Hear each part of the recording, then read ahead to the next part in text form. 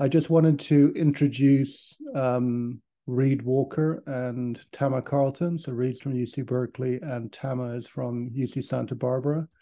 And they're going to be talking today on the inequality of environmental damages as part of the BRED IGC PhD Environmental Economics course. There's a series of 10 lectures.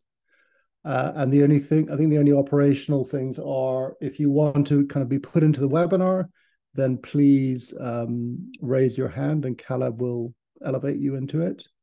And you can also put questions in the chat and the Q&A, which we'll sift through and then have about 15 to 20 minutes at the end for the lecturers to answer questions. So Reed, I think you're going to go first, so take it away. Thank you. Great. Thanks for having me. So I'm going to speak for about 30 minutes on and introduce some of the topics, and then Tim is going to take over, and then we'll all kind of circle back for questions at the end. So I think, generally speaking, we're here to talk about issues of environmental inequality, and I think that could mean lots of different things to lots of different people. And so I thought I'd just talk a little bit about what I think about when I hear the words environmental inequality from a research perspective. So you could imagine studying questions pertaining to inequality and exposure to environmental harms. Maybe you're interested in understanding whether or not certain groups in society are disproportionately exposed to, say, higher levels of air pollution than other groups, and understanding the causes and consequences of those disparities. You might also be interested in the inequality and the effects of environmental harms. Maybe, for example, two people have the exact same exposure to an environmental harm like air pollution, but one person is much more sensitive to air pollution than the other. That leads to a form of inequality and damages, whereas one person has relatively little impact of air pollution exposure on them, the other person has a very severe impact. You might also be interested in situations where environmental policy, let's imagine we had some policy like the Clean Air Act in the United States that changes the distribution of pollution exposure through mandated policy improvements. And that leads to unequal changes in air quality in different parts of a country or a region. And you might, as a researcher, be interested in understanding the extent to which this particular policy led to differences in exposure or differences in benefits or differences in harms, and think about tools and ways to measure those types of issues. So today, I want to just introduce this topic by talking and focusing on three main issues before passing the baton off to Tamma. And the first issue is issues of measurement.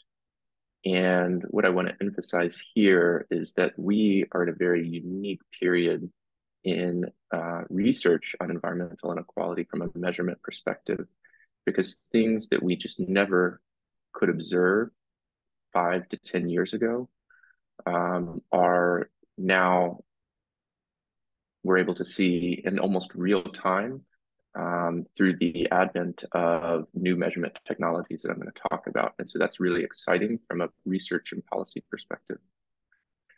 The second area that I'm going to focus on is issues of valuation.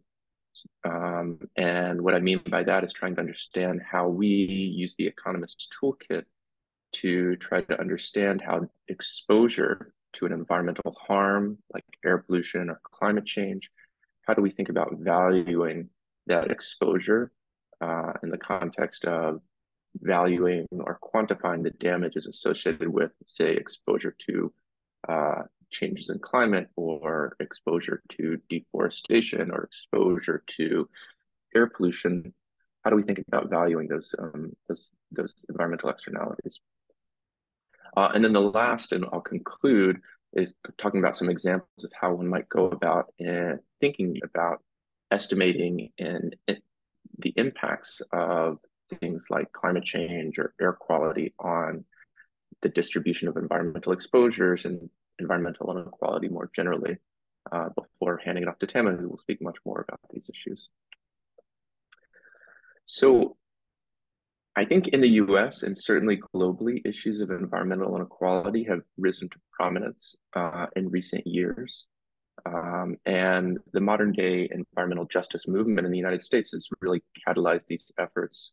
And part of that is really a growing recognition that there are huge differences and disparities or burdens that different groups in society face when it comes to environmental quality.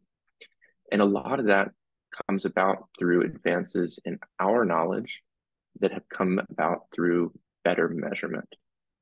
And as I alluded to before, data and measurement has improved dramatically over the past 10 years. And I want to just talk about a few examples of what that looks like. So in the US is one of the richest countries in the world.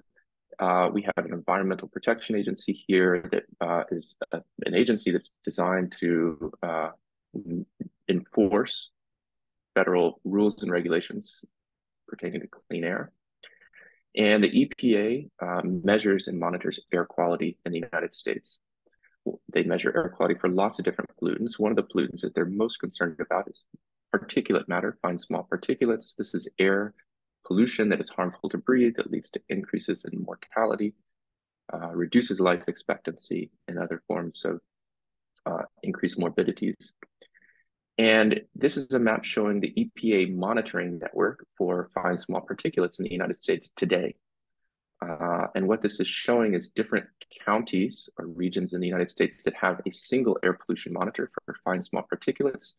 Those are the areas that are in the kind of colored red, pink, or white. And then you'll notice that there's a lot of gray areas in the United States. And these are areas where the Environmental Protection Agency has no monitor.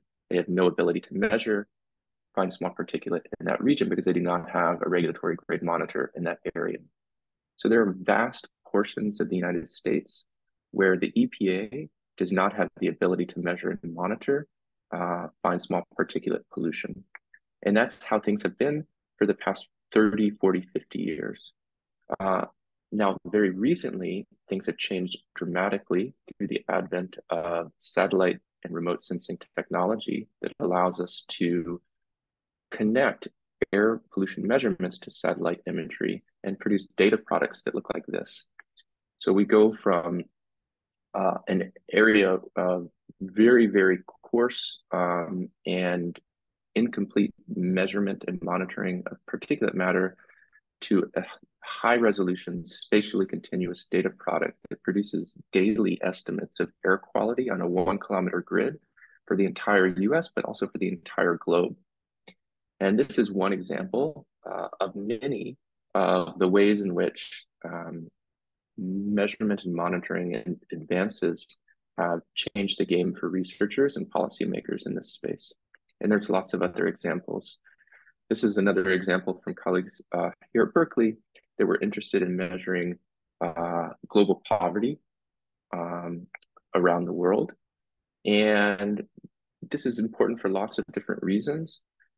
But the way that different measures of poverty or wealth had been collected historically is through surveys. Surveys are expensive to run. Oftentimes, they're not run very frequently. Oftentimes, the agencies in charge of creating these survey data release these statistics at a very aggregated level. Researchers are concerned, and some countries don't have the capacity to produce kind of high quality survey data. And so there's lots of holes in our understanding of global poverty as a result. And so what this team of researchers did was say, well, maybe we can do better by combining some of the survey data with other things that we can measure through satellites like nighttime lights or through cell phone technology, where we can monitor and measure where people are and how they move, or through imagery around road networks and transportation. And we're going to use tools of machine learning to combine all of these inputs together and forecast and predict measures of global poverty at a very high resolution basis for over 100 low and middle income countries. And so you can imagine and see how valuable this type of information is for aid agencies, for researchers and others that are interested in measuring global poverty. Last example, in the context of climate change and climate change impacts, researchers in this literature are interested in understanding, well, what is going to happen in the context of future climate change? And generally speaking, they're interested in understanding different climate scenarios based on how aggressively we abate carbon emissions. So there are tools that researchers use called global climate models that allow us to, for different scenarios, predict and forecast what temperature precipitation will look like in some future time period.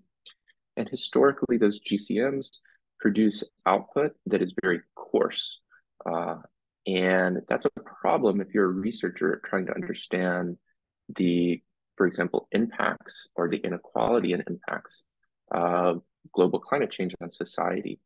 Because you can see the kind of coarse measures in the upper left of this picture, these big wide pixels, kind of smooth over a lot of differences compared to the bottom right corner. And so what researchers have been trying to do is to try to downscale these GCM models to have a more accurate representation, more high resolution representation of what future climate change will look like in these areas. And that allows them then to connect those downscaled predictions and forecasts to various socioeconomic data, and try to do a better job in thinking about the impacts of future global climate change scenarios, and try to learn a bit more about society, kind of the cost of future climate change, but also the ability for individuals to adapt to maybe changes in climate. Okay, and there are lots of other examples. I just mentioned 3, but there's new examples coming online every day. We can measure global surface temperatures using satellite imagery. We can measure things like soil moisture. We can measure things like rainfall, land use patterns like deforestation, or even different types of crop varieties using satellite imagery. And again, this is stuff that we weren't able to do even 5 to 10 years ago, because we didn't have the tools to be able to measure and monitor these things in a globally comprehensive nature, because it was too costly to assemble. And so machine learning tools and remote sensing and satellite imagery have really changed the way that we can do research in this area. Last thing I'll say is that all of these things that we just pointed out and looked at, this picture, this picture, this picture, these examples, these are all predictions or forecasts that come from model-based estimates. And one needs to be careful when using these data products that these are forecasts or predictions, and they have their own sets of modeling uncertainty and prediction errors. And so we wouldn't necessarily want to take these tools off the shelf and plug them into, say, an econometric analysis without being careful about the fact that there's some modeling uncertainty and forecast error in these data that we're using. Okay. So I think that that is important, setting up the stage for kind of what we can do with these types of data. And the first thing that I think is important and perhaps underemphasized in economics as a social science is just descriptive work. Because these examples that I'm kind of cycling through are situations where we were kind of once kind of like going through the jungle and couldn't really see very well. And then all of a sudden, it's just like we have like glasses, and for the first time, we can kind of see and look around the world and what's going on. And I think it's really important to just start establishing some facts with these data. And so I think there are lots of compelling descriptive papers to be written with new data like this to try to advance our understanding of key issues of environmental inequality, for example. And when we start doing high quality descriptive work of this sort, just using this data, it often generates all kinds of new questions and hypotheses about why such patterns exist. You start putting this data together and you look at maybe, say, trends in these new data products over time, and you kind of start asking yourself, like, well, why does that look that way? Or what features of society would generate this pattern, or how could it look this way? And so what I'm getting at is that there's just, from a research perspective, a lot of value in doing this descriptive work. There's social value, but it's also privately valuable for you as a researcher, to start speculating and generating hypotheses as to why this some of the things that you uncover in descriptive work exist. And I have a handful of papers I can point to that started that way of just kind of poking around with descriptive work and trying to understand why these patterns and trends exist. Okay, so the second part I want to talk about is how do we go from measurement, these issues that we've been talking about, to quantifying damages from an economics perspective. And so economists really spend a lot of time thinking about how differences in exposures translate into differences in well-being or economic welfare. And the key tool for translating exposures of any type of non-market goods that are not traded in marketplaces, goods that have no prices, like air pollution or the value of forest or global climate change, carbon emissions. The key way in which we translate those differences in exposure into measures of welfare, well-being, and damages is through what's known as the damage function. And so I'm going to spend a little bit of time talking about damage functions here and in an abstract sense, and then Ken will talk about some more specific applications of damage functions.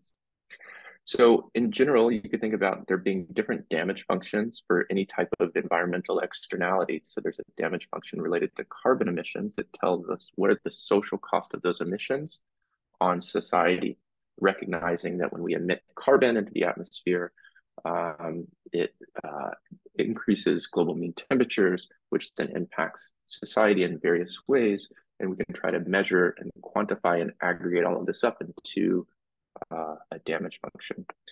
Similarly, for things like particulate matter, air pollution, there should be a damage function associated with that to try to understand the ways in which me breathing or society breathing bad air contributes to losses, economic losses, reductions in well-being or economic welfare. Okay. So when we're thinking about a damage function in a very abstract and general level, you can think about a function, just some arbitrary function that we as society or as researchers want to learn about. And that function consists of two essential inputs. Really, you could think about some function that translates different exposures. And here we're going to label exposures with an E. We're going to translate exposures into damages. So the other key component in damage functions is just trying to understand why people might have different damages for a given level of exposure. So we're going to label this as differences in vulnerability, and think of this as a vector of X's of different modifiers and the ways in which exposures can translate into damages. And that's really abstract sounding, so let me just talk about an example. Let's imagine, for example, that I'm interested in understanding the damage function associated with, say, global climate change. And you can imagine that there's some people out there that are exposed to extreme temperatures, really, really hot temperatures, and that really affects things like cognition, labor productivity, mortality. And so there's a lot of people out there exposed to extremely high temperatures. Some of those people have access to air conditioning. The people that have access to air conditioning, that's a modifier. It reduces their vulnerability to global climate change. And it should be a key feature or input into the damage function in terms of thinking about the overall cost or damages associated with climate emissions. Namely, it affects how exposure translates into damages. But we also need to recognize that when we're spending money on air conditioning, those are economic costs that we are bearing in society.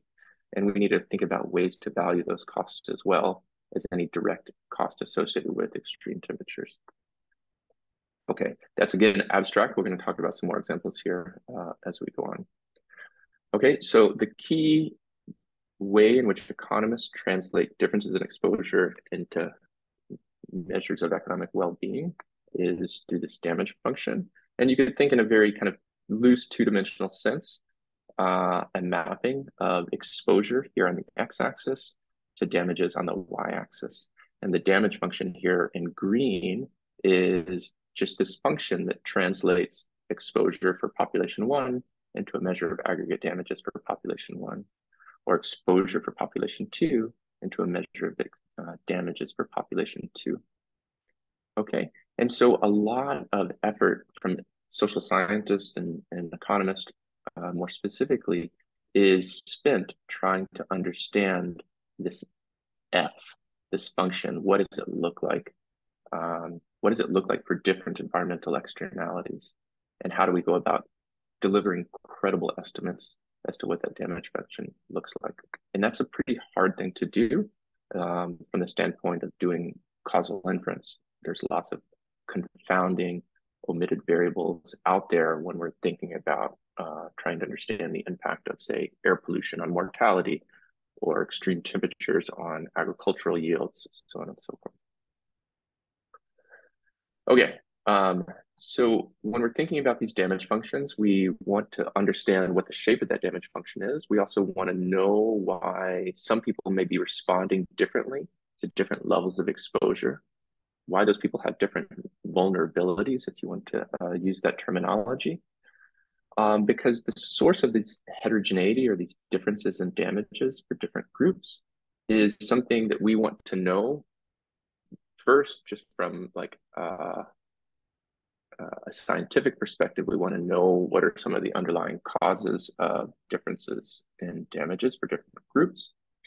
But also from a valuation perspective, we want to kind of know why different groups may be more or less vulnerable to a given level of exposure.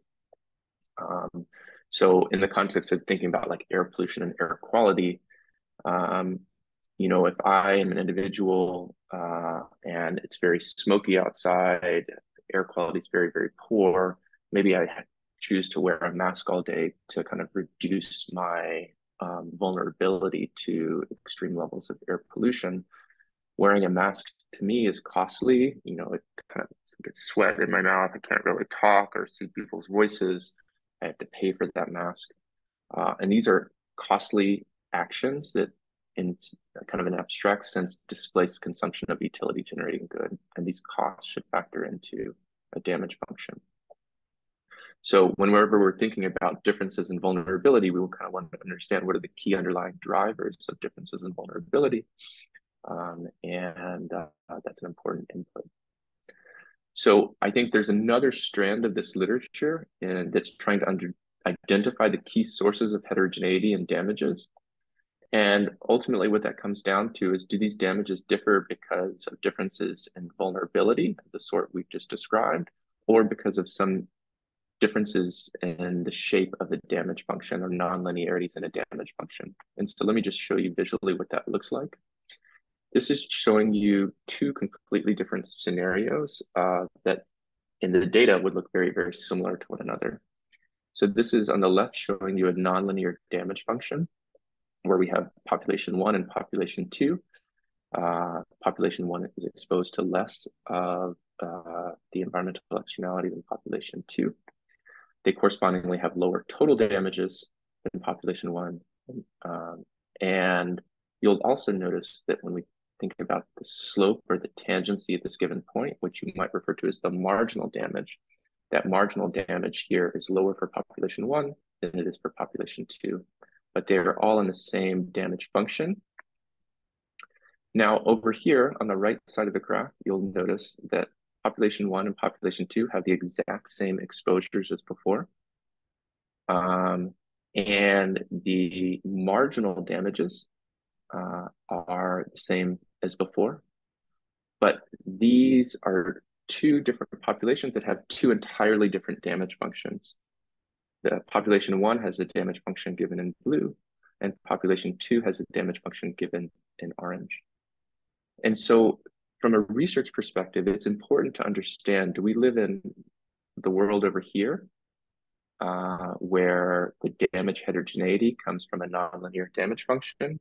Or do we live in the world over here where we have different damage functions for different sorts of groups? And this could be a result of maybe population two installing, or population one installing air filtration in all of their houses or something that reduces their vulnerability and gives them a correspondingly completely different damage function than this orange population. And those distinctions and differences are important from a valuation perspective.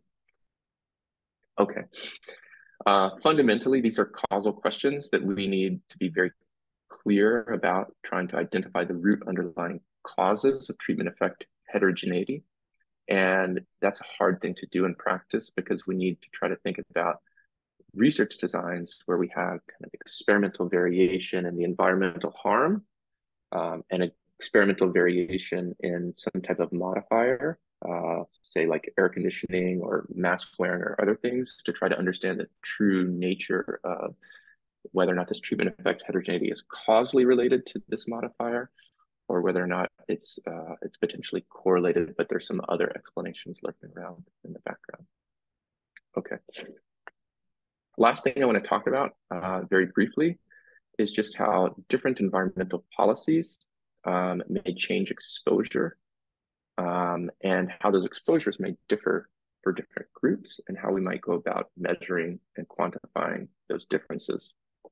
So you could think about, in a loose sense, of policy changing exposure and producing some benefit that is equal to the differences and damages from the pre-period to the post-period.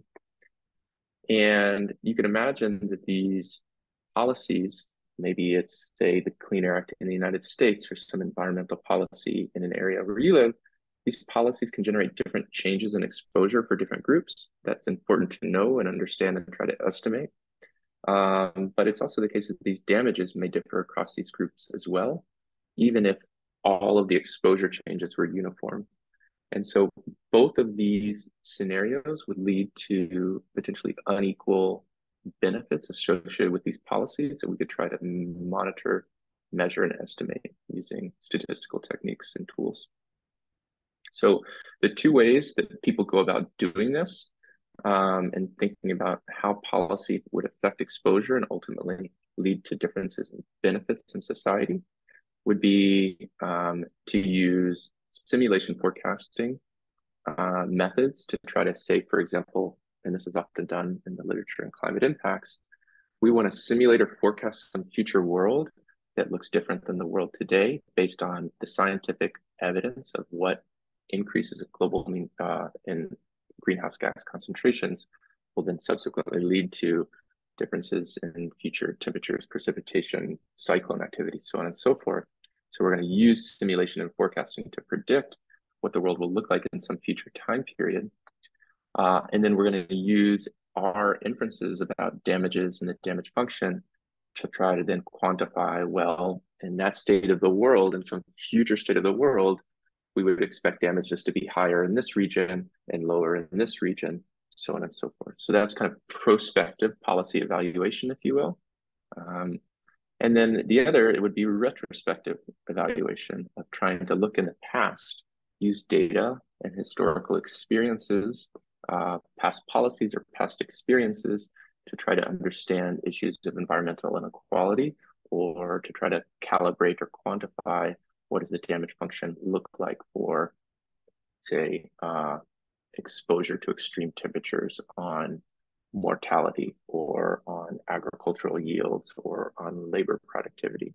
And so that's using historical data to try to estimate and quantify differences in damages across groups. And that's another strategy that people use in this literature. Okay. Last thing I want to say is just kind of point to one paper that really speaks to the, I'm not going to spend a lot of time talking about this paper, but it's really a paper that's both about measurement and thinking about how policy leads to disparate impacts of environmental quality for different groups in society. And this is a paper that I worked on with Janet Curry and John Voorhees.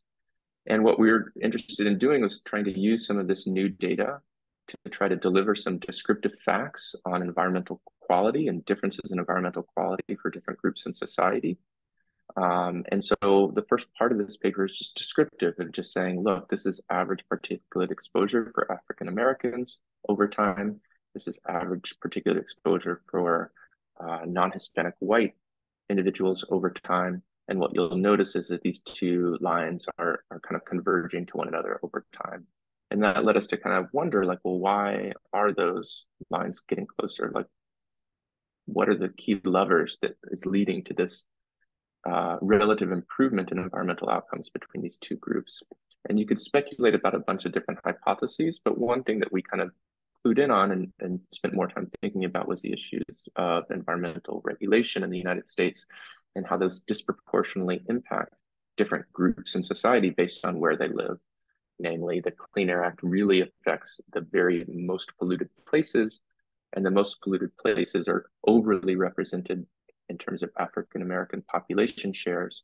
And so when we kind of go through the exercise of trying to understand the impact of the Clean Air Act on these communities, we can then come through a decomposition and try to quantify the overall effect of a policy on its contribution to reducing environmental inequality between different groups. And we showed that the US Clean Air Act led to about a 60%, contributed to about 60% of the gain are the relative improvements between these two groups. So that's just one example. It's nothing fancy. We're not talking about damages or quantification. It's really an example of like, let's put some new facts out there and let's try to understand why these facts exist and what's been leading to these relative improvements between these two different sorts of groups. So with that, I want to hand it off to Tamma and give her the floor to talk a little bit more about these issues in the context of global climate change. Great, thank you. Let me get my screen. All right. Seeing the screen? Okay. Thanks so much, Reed. I think basically the way to think about what I'm going to do for the next 30 minutes is talk through examples and methods of how you build these damage functions for climate change, but particularly thinking about why damage functions might differ across different populations and the importance of characterizing those local level differences in damage functions if you care about an accurate assessment of the unequal damages of climate change.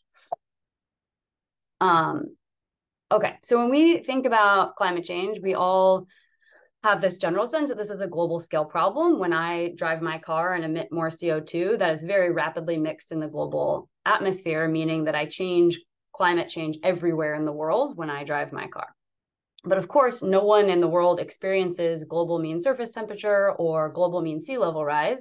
The way that we are experiencing this global scale process is in the form of weather events that happen locally, often extreme weather events. So the picture that you're seeing on the slide is a very good example of this from the floods in Pakistan last year that covered over a third of the country in water.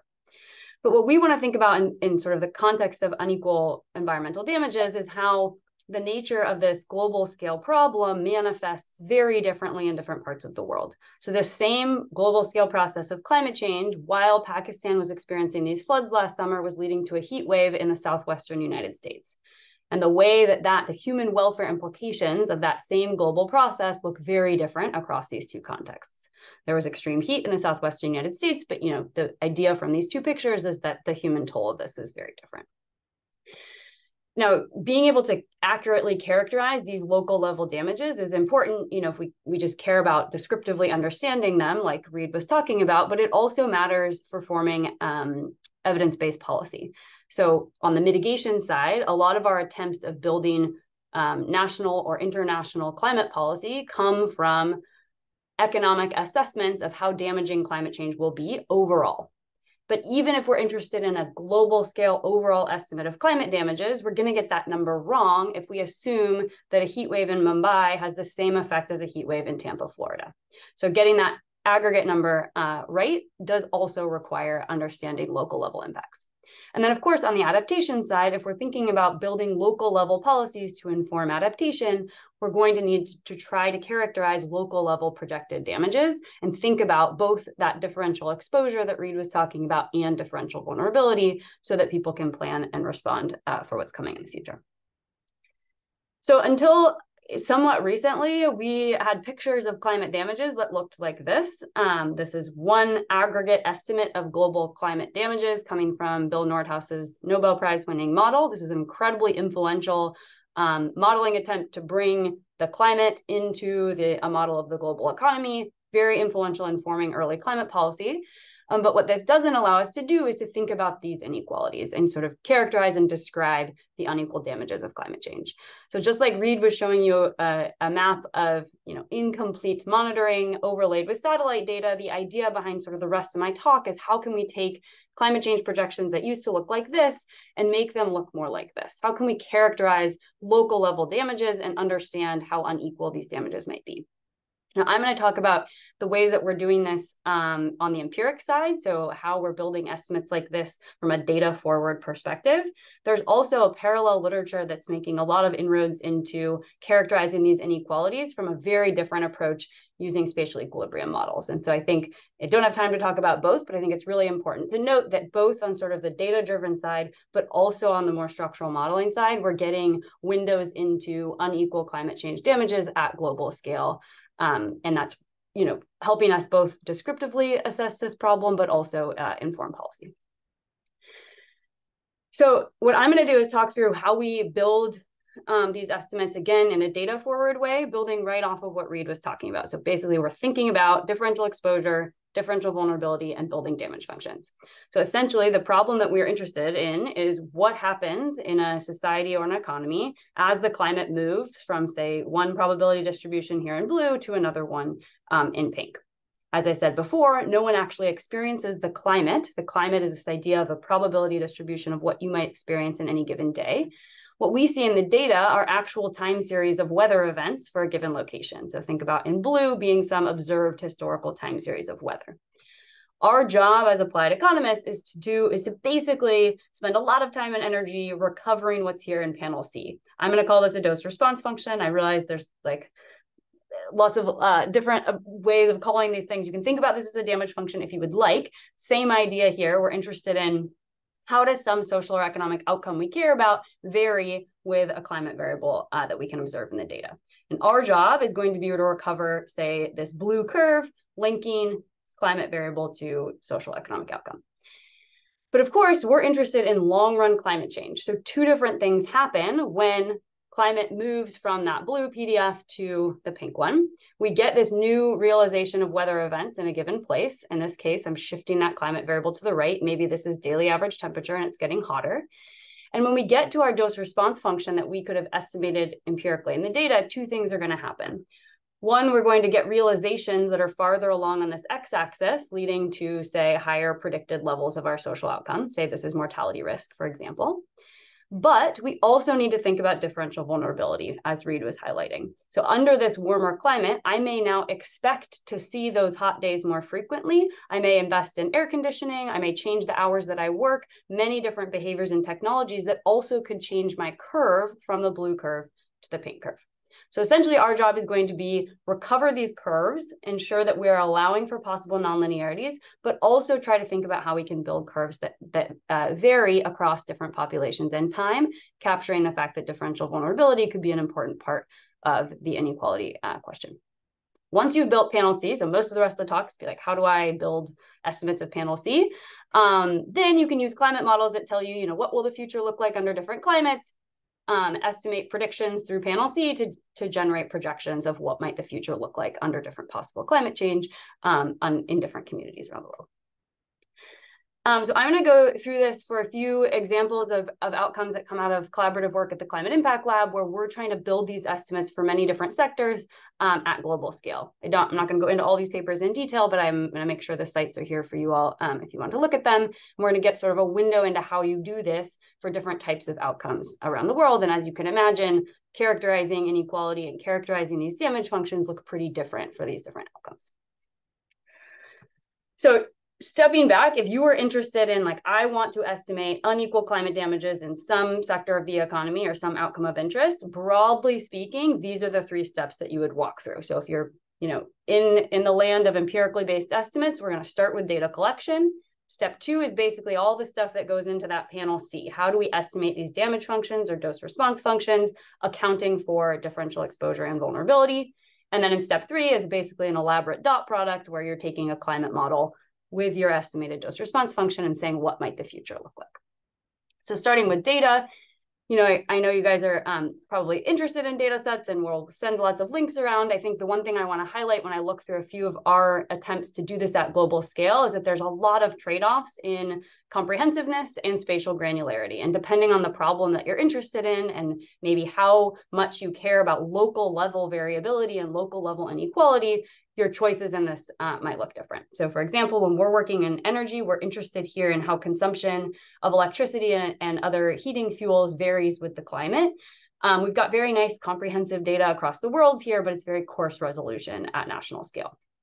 You often face this trade-off where in the case of, say, mortality, we decided to go with local level resolution here, but then we're trading off spatial comprehensiveness. And so hopefully I'll have time to talk about this, but of course there's some really important data gaps in the data we've collected for mortality that definitely affect our ability to characterize, accurately characterize inequality around the world. So for mortality, we're looking at mortality risk with temperature using subnational mortality records. In agriculture, we're looking at staple crops around the world and how those crop yields are responding to temperature and precipitation and other climate variables. Again, there's some really important data gaps here. For labor, we're looking at how people's work time has to adjust as the climate gets more extreme. So workers who are in exposed industries outside, are they able to work their normal amount as the temperatures rise and get warmer? And then on a coastal side, we're thinking about coastal assets and lives and properties that are at risk from rising sea levels and extreme events. And these were data that we had to sort of hand construct, and they're all publicly available. I'm happy to send out links if anyone has a hard time finding them. Lots of other data sets I'm listing here. Citations are here for you guys. But what's exciting, kind of building off of what Reed said, is that if you can get the data that you want on the social outcome side, potentially informed by new things like remote sensing, but potentially just normal administrative data, we've got so many more climate data sets available now that allow you to characterize and bring in the climate side at a high resolution relative to the administrative data. Okay. So let's talk about how we build these damage functions, particularly in the case of climate change, accounting for both, well, I'll bring Reed's graph back up, but both that nonlinear graph Reed showed and the fact that you may have two populations that actually have completely different damage functions or dose response functions. Okay, so to put Reed's sort of overall framework in the context of climate change, what we're thinking about here is how damages from climate change are going to occur in a given place based on the exposure that actually is realized there. So for example, how many hot days are hitting this particular community, but also how vulnerable that community is to that particular event. So for example, if we're thinking about E being hot days, you could imagine X being including things like whether or not you have access to air conditioning. And what we care about here is how can we characterize how global scale climate change leads to locally differentiated impacts. We want to be able to account for differential exposure. So that Pakistan and Southwestern United States example, the Southwestern US is not getting the same exposure as Pakistan is, despite this process of global scale climate change. We want to be able to account for possible nonlinearities. So we want to be estimating functions that allow for the potential for there to be nonlinear responses, sorry. But then we also want to make sure we're looking in the data for evidence of differential vulnerability as well. So what I'm going to show in the next few slides is our attempts to build models that account for or allow for both of these features to be present when looking at how an outcome responds to climate. So let's start with the nonlinear piece. We're going to build econometric models that essentially isolate random variation in the weather to identify flexibly a relationship between, say, temperature and precipitation exposure and an outcome you're interested in, for example, mortality rate. The way we do this sort of econometrically is looking at local level weather, but then controlling for a suite of spatial fixed effects and temporal fixed effects that allow you to isolate variation over time in weather in a given population. So we're thinking about how Mumbai's mortality rate changes under a slightly hotter summer as compared to a slightly cooler summer, not comparing Mumbai's summer mortality rate to mortality in Chicago. There's some really great reviews of this literature that are on the bottom of the slide, where you can get sort of a deeper window into these econometric models and what people have learned from estimating them. So this gives us essentially an estimate of this nonlinear damage function. For example, we're seeing that this older population in our sample has increased mortality risk, both under extreme heat and under extreme cold. What this doesn't do is allow for that second part of Reed's graph, where potentially there's differential vulnerability. So to investigate the possibility of differential vulnerability, we're going to slightly broaden this model out to allow for the sensitivity to exposure, which you can think about collapsing into just one parameter beta. Imagine that beta represents how sensitive your outcome is to a particular weather event. We want to allow this model to characterize that that beta may itself depend on a bunch of conditions. So these are basically Reed's X's. And what these X's are going to look very different in different place, but also for a different outcome of interest. So for example, when we're thinking about mortality risk, it may be that your income is important in facilitating your investment in air conditioning. If you're wealthy enough to afford an AC, you might buy one, whereas you may not otherwise. Your climate may also be important. So I'm here in Santa Barbara. I could buy an air conditioner if I wanted to. I rarely get to a temperature where I need it, so I don't have an air conditioner at home. But what these vector of covariates determining vulnerability look like will differ substantially across the different outcomes that we're interested in. So for example, irrigation is going to be very important in agriculture, less important when we're thinking about mortality. Again, there's a lot of exciting literature like doing the same type of thing here, where you can get a window into what this looks like in other papers as well. And those are on the bottom of the slide. So visually, what does this look like? Essentially, the idea here is let's use variation in vulnerability that we can see in the historic data to think about the drivers of vulnerability that may be important in the future. So what this means is that what we can see in the data, if we go to the coldest regions of the world, you're seeing on the right the marginal effect of a very hot day. That death rate of over 15 deaths per 100,000 for the 65 plus population is an extremely large increase in the death rate for one hot day. This is like, I think auto fatality rates in the US are like 12 deaths per 100,000. But what we see in the data is that the people that are more adapted to these hot days, they have hotter and hotter climates. We see on the right this marginal effect decline. This is reflecting differential vulnerability of the population based on their climate conditions. So by the time we get to the hottest regions of the world, these are populations that experience 35C very frequently. On average, we tend to see much more muted response, reflecting higher adaptive capacity to this weather event. I'm going to skip this in the interest of time, so I'm worried about getting stuff through. So moving on from mortality, I want to give you a window into how these types of models of nonlinearity and differential vulnerability look different in different sectors of the economy. So when we're looking at electricity, as you might imagine, we see in wealthy economies that there's this highly nonlinear curve. So electricity expenditures increase when people use electricity to cool on very hot days, but they also increase when people use electricity to heat on very cold days. This had been sort of a well-known curve estimated in many prior papers in like the US and the EU. But what we're showing in our data that's more globally comprehensive is that this curve looks very different around the world. So for the vast majority of the global population, people are simply too poor to use energy services to respond to heat or cold events. So we're seeing no response at all in electricity consumption in most of the global population. This is going to be really important in accurately characterizing local level vulnerability to climate exposure, as you can see how different these populations are today, but particularly when we start thinking about the future and these populations get wealthier and move towards the right, changing the shape of that damage function going forward. In the case of labor, what we see in the data is a pretty sort of a different angle on vulnerability. So I'm happy to point you to papers, or we do sort of a variety of tests to think through how do we uncover the key drivers of vulnerability. But what we're seeing in our work and has been shown in prior work, like by Josh Graf-Ziven, for example, is that what really determines vulnerability in the labor sector is where are you working. So for those of us that are working inside and largely insulated environments, how much we work on a given day is really not affected by daily temperature. In contrast, if we go to workers who are in agriculture or mining or construction, we see this really steep drop off in the amount of time that they're actually able to work when temperatures get really extreme. So in this case, we're seeing sector of employment determining differential shapes of that damage function.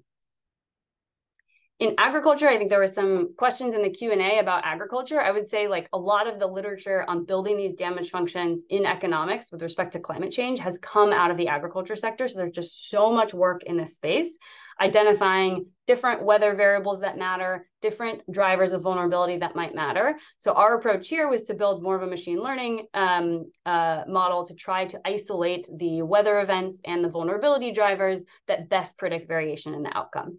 So this kind of goes back to Reed's slide about like, how do you reliably pull apart what is nonlinearity and what is differential vulnerability? I would say all of these papers are doing that imperfectly, and they're doing it in different ways. So here, this is about using machine learning to try to solve that problem. All of those prior estimates, I'd say, are really correlational. So we're not at all yet at the point of getting experimental variation in the drivers of vulnerability.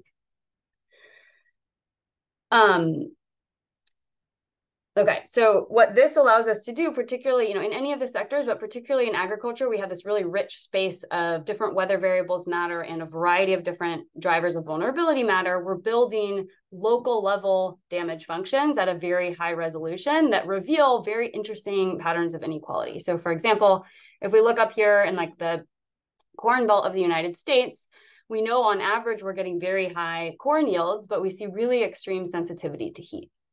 In contrast, in Brazil, this is a place that is relatively poor compared to the Corn Belt, but we see much more muted responses to heat. So in general, this is just points you towards some of the answers about inequality and climate change damages can look very different for different sectors of the economy, where we actually see some of the poorest regions of the world are the best insulated in terms of their responses of crop yields to heat events.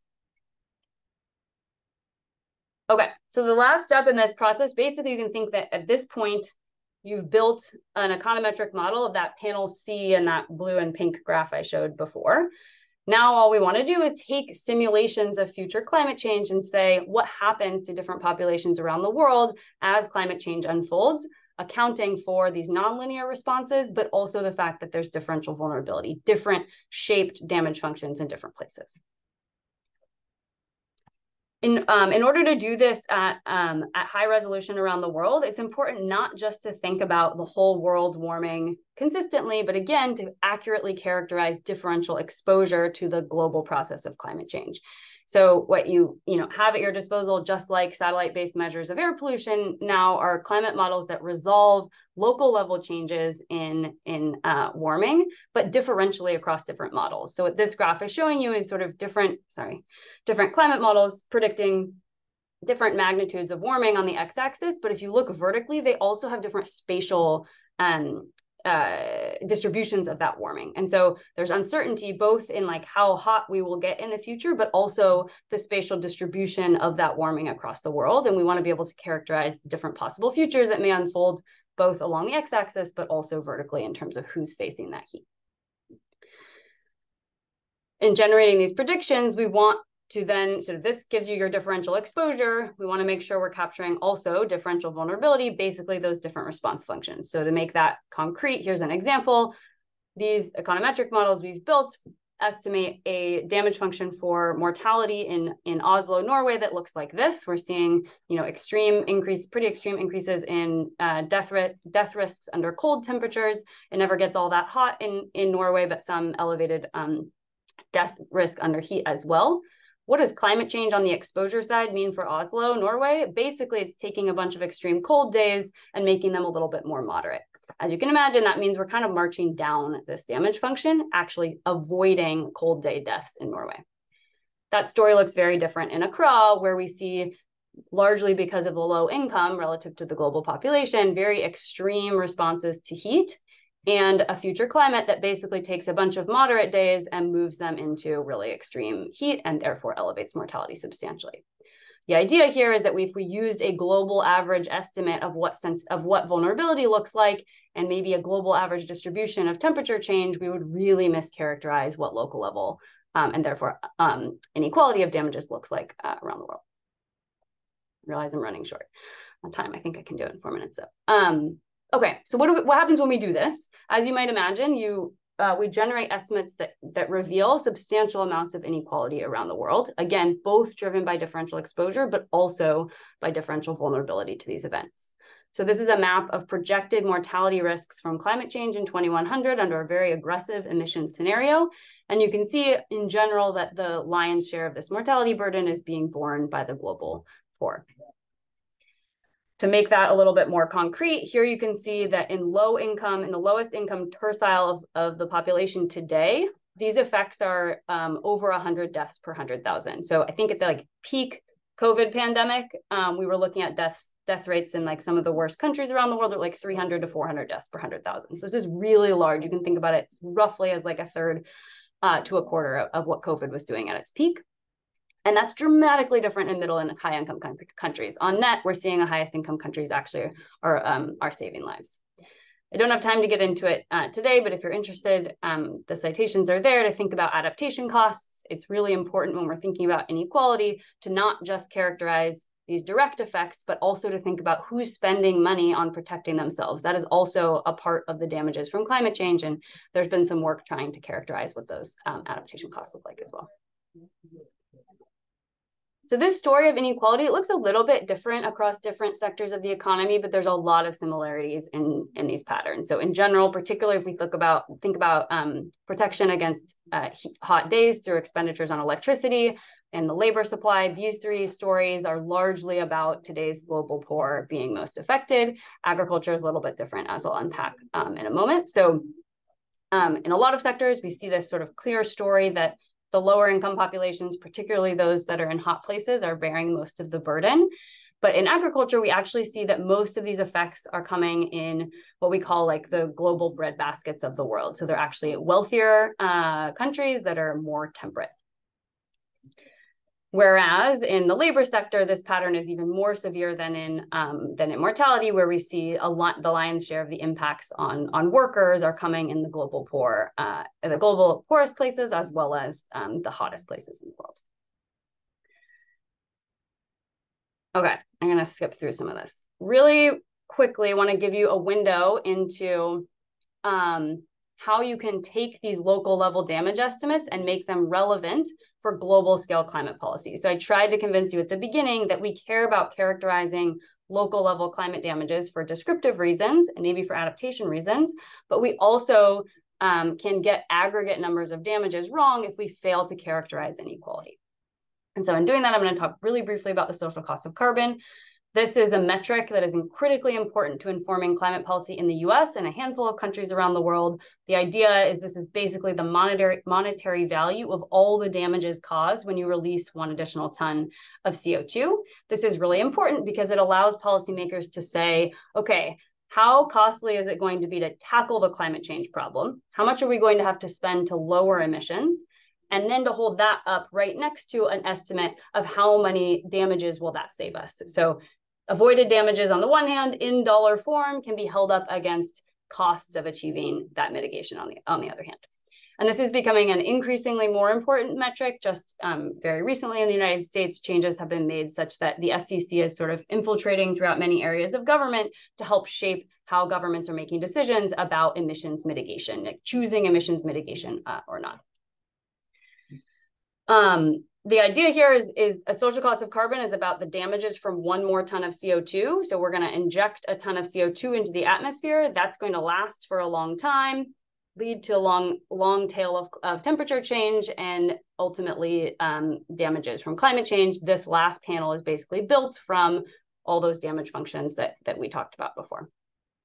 The critical thing for inequality is that we can build estimates of aggregate damages that account for the fact that $1 of damage is worth a very different amount to a poor person than it is to a wealthy person. I'm not going to get into the details here, but you can think about this essentially as the same math behind a certainty equivalent calculation for risk being applied to income distributions.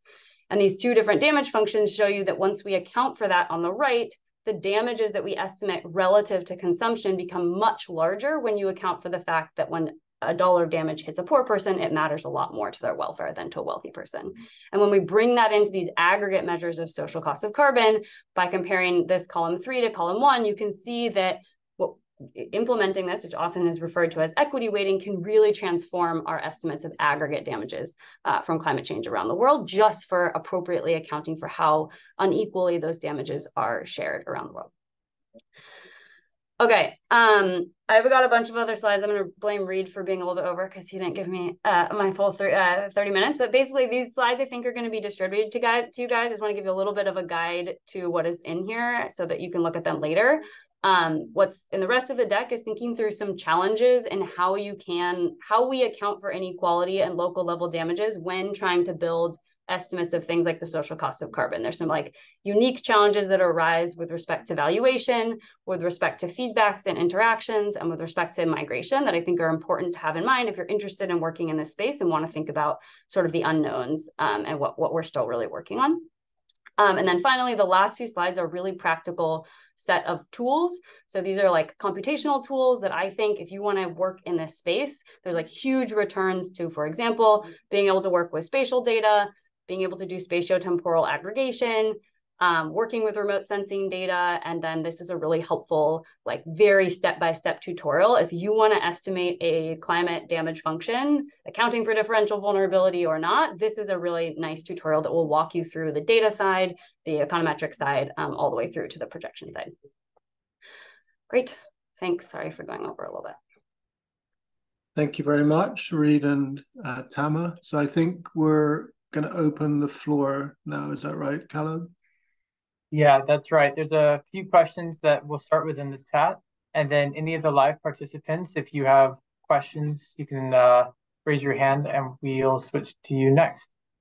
Also like to recognize Sandy Thumb, who is a PhD student working on these topics that will be helping out with the Q&A today. So thanks, Sandy. I think we'll start with Sam Magume's questions. He had a question first around the definition of local damages, specifically local. Is that country, regional? He'd just like to hear your thoughts on that. And then secondly, what if one decided to look at damages depending on the level of economic development or main drivers of survival or growth, i.e. agriculture, industry, services, mining, etc.? Do you think that that would be appropriate?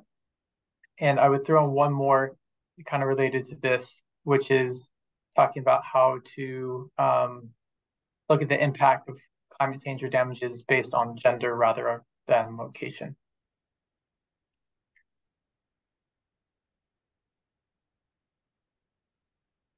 Who would like to start? So I think that's open to Reed, Sandy, Tamma. Any of you can begin. I can take a step. So on the definition of local, I think that depends on what you're interested in. So in the results that I was showing you, we've divided the world into these approximately 25,000 regions for a variety of reasons. That was the scale that we chose. But I think I didn't have time to go into this. I think one of the areas where the climate inequality literature really needs to keep up with the air pollution literature is these leveraging individual level data to characterize much finer resolution variation. So someone asked about gender, there's really exciting work using census level data in the United States to look at differential exposure and vulnerability to air pollution based on things like gender and race and class. And right now, the climate literature is at a much more aggregated level. So most of our studies are some administrative level, whereas I think the more we could start working with individual level data, I think we have a lot more we can do to characterize those types of differences. There are definitely some papers on gender. Just really quickly, I'll say things like infant mortality and infant, actually Reed has papers on this that he can speak to, but both of sort of drought events, heat events, and storm events, there tends to be a literature showing that younger girls are more affected than boys, largely for reasons that we think of differential investment in boys versus girls. But there's definitely some work there. I think there's a lot more that can be done.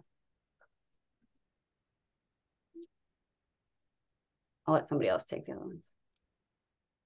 I can jump in with answering the question on looking at damages depending on the level of economic development or main driver for survival. I think absolutely. I think that there's a rich empirical literature looking at damage functions for different types of industry, as you brought up in your example. So you can think of, I think there are papers looking at sort of the impacts of like drought or air pollution on like farm workers' health or workers in the construction industry. So absolutely, I think that that's one way to sort of refine your damage function more. I think in Tamma's paper, they look at different vulnerabilities based on age as well. So I think there are many different socio-economic or occupational factors that could affect your vulnerability. So yeah, it's definitely appropriate. And I think that if you are interested in this, I would encourage research on that.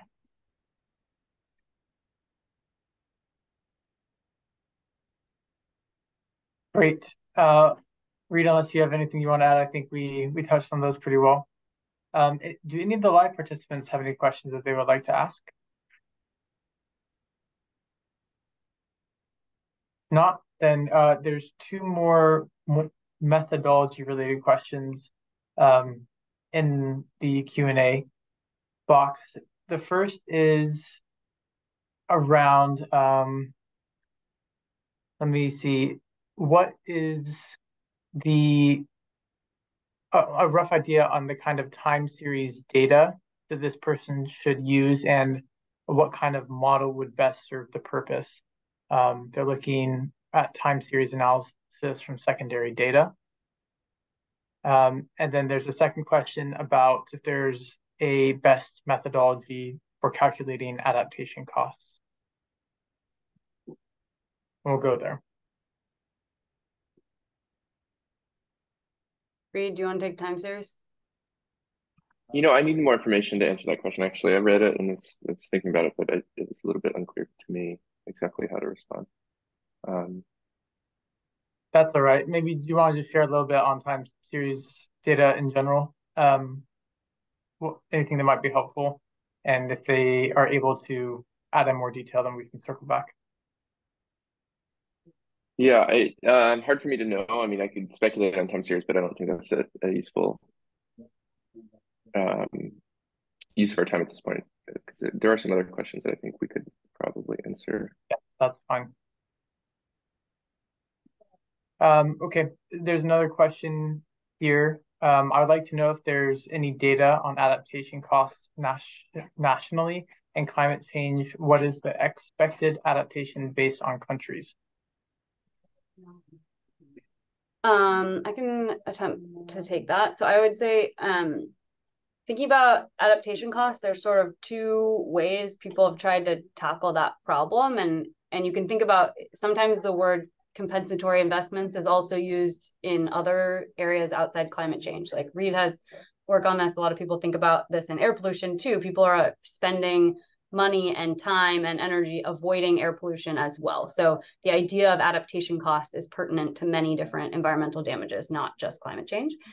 And I think it's probably fair to say there's two ways of sort of thinking about characterizing, quantifying those. One is to try to enumerate what those adaptive actions are likely going to be, measure how people are taking those actions in history, and then try to value them. Like Reed talked a lot about valuation. So for example, you could look at spending on medications. If you think there's a specific medication that people like inhalers or something for asthma, if you can actually measure the expenditures on an outcome that you think is directly coming through adaptation, that's sort of like an enumerative approach to quantifying how people are adapting and then trying to value that adaptation.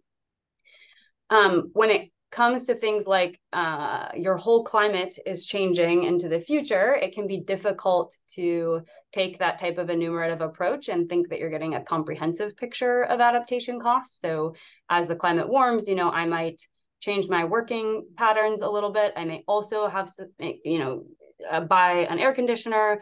I might move. There's many different things I can do. And so there's been a group of papers that have tried to think about more revealed preference approaches to adaptation, basically looking at how populations that are differentially adapted today look different in terms of their vulnerability, and then assuming a sort of simplified model of how that is likely reflecting rational behavior. So maybe to make this a little bit more concrete, the idea is like, when we see a heat wave over 100 degrees hitting a place like Seattle, which is like a cold, relatively wealthy region in the United States, we see a lot of deaths happen on that day. because that's a population that's not ready for that event, and a lot of people die. Whereas that same event in like Houston is sort of a normal summer day, and we don't see elevated death risk. And so the idea is to back out what we think adaptation costs may be for a place like Seattle to become a place like Houston. We say, well, in Seattle, it hasn't been worth it for them to invest in air conditioning. So it must be that the costs of that air conditioning are too expensive for them to invest in it today. In Houston, it's definitely worth it. We're seeing that they're not responding in terms of their elevated mortality risk on that day. So we're going to write down a model where we assume that the benefits are more than the costs in Houston, but the benefits are not more than the costs in Seattle. And we can use that type of assumption to back out what's called a revealed preference estimate of adaptation costs. That relies on a lot of simplifying assumptions. And I think there's a lot more work to be done to try to improve estimates based on revealed preference, as opposed to that more direct enumerative approach. Sorry, that was longer winded than I intended. No, that was great. Thank you. Sandy or Reed, do you have anything to add? No, I thought that was great. Yeah, I agree with everything Tim said. Great. Can I just bring in this question from, who is it? Sugat Bajrachar. There's some other things like this. I guess for both of you, that if you look at Tamma's graph of where the mortality damages are greatest in the world, they're kind of a band through Africa and South Asia.